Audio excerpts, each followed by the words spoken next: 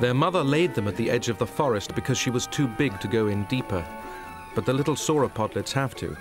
They need the cover of the deep forest. For the next few months, their only chance for survival is to remain hidden from predators amongst the vegetation.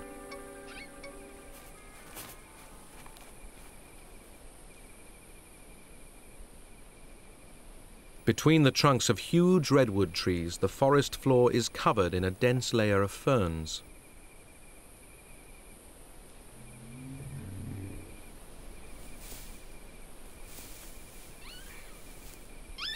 Beneath these, the sauropodlets immediately start their lifelong obsession with eating. Newly hatched, they only weigh a few kilograms, but they will have to grow by 1 ton a year until they are adults. That's an astonishing 2 to 3 kilograms a day.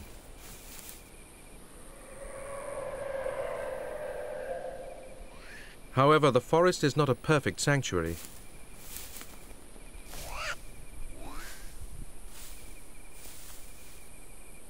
When faced with danger, the sauropodlets lie very still and depend on their camouflage for protection.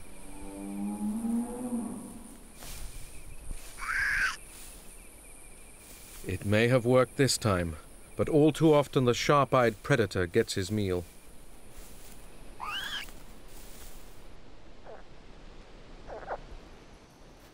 Not all of the landscape is covered in forest. There are vast open fern prairies, and this is where the titans of the Jurassic roam. Dinosaurs like Stegosaurus, with its distinctive row of spinal plates,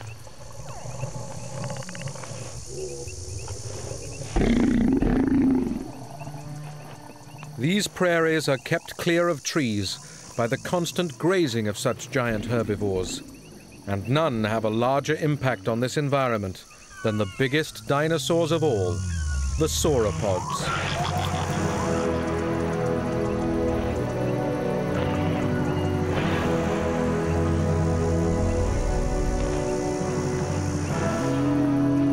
There are many different types of these gigantic, long-necked creatures.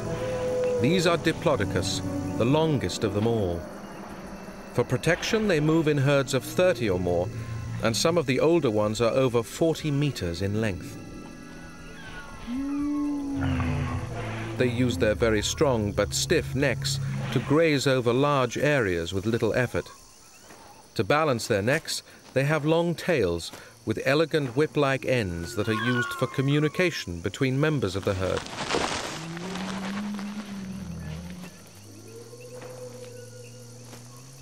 Such a huge herd on the move attracts an array of smaller animals. As they eat and trample the vegetation, insects swarm around them. And insect hunters, like these damselflies, use the dinosaurs as gigantic feeding platforms. There is even a tiny flying reptile or pterosaur called Anurognathus that specializes in life amongst these giants. These pterosaurs feed on insects and spend their entire lives hanging on to the Diplodocus. They fight, feed, and breed on creatures that are 150,000 times heavier than they are.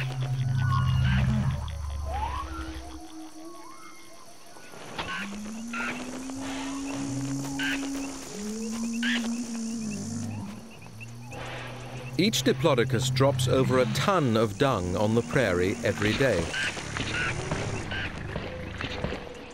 This attracts yet more insects, especially the dung beetles.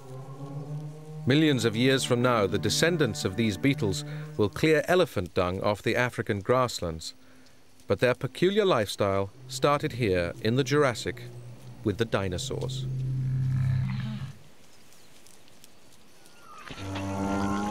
The herd of giants moves on, carrying its own unique habitat with it.